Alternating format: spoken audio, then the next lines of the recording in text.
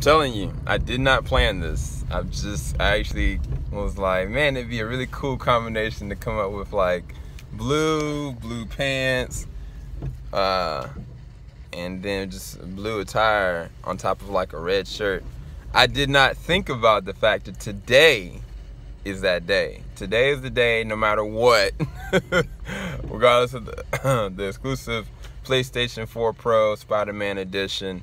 Spider-Man PlayStation 4 will be releasing tonight at any GameStop location and hopefully other locations at 9 o'clock promptly if you've already pre-ordered the game. So definitely, if you haven't pre-ordered the game, I recommend going to your local GameStop or GameStop Prestige store, going ahead and pre-ordering it, and go ahead and pick up your copy.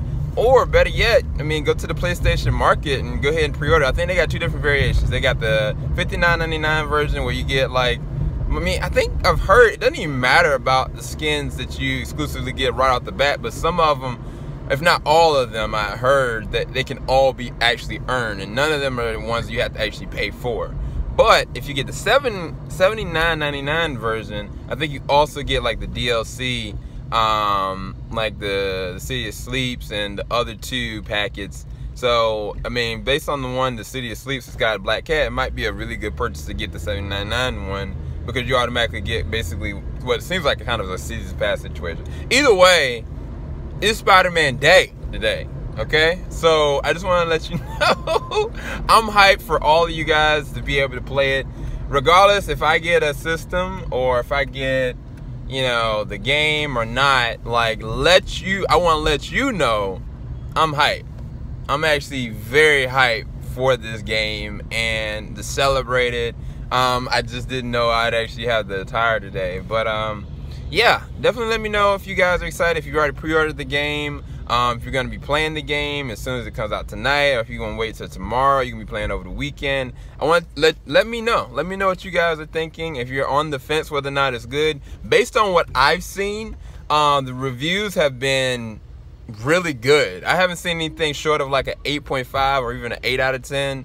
Or even like a 4, or maybe I haven't even seen a 3.5 out of 10. So I mean, it seems like the game is really good, game of the year material.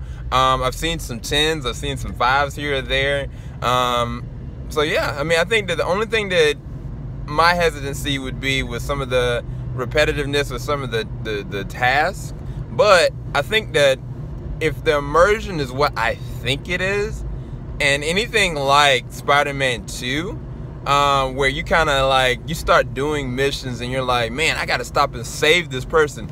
That is the feeling of the difficulty with duality that Spider-Man / Peter Parker goes through every day. And if you can start feeling that for a moment, then the game will be everything. So what I'll label this as is part 1. Part 1 of Spidey Day.